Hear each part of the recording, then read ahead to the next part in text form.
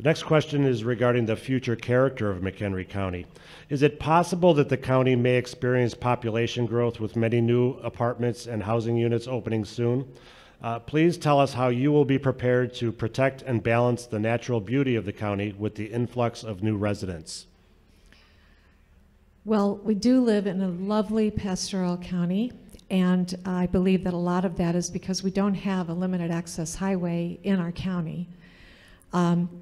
And I think that as the expansion of the marketplace grows, there needs to be proper infrastructure built to support it. And as far as the open spaces, that this is in large part driven by the marketplace and what is the best use of the land and how it needs to serve those local communities.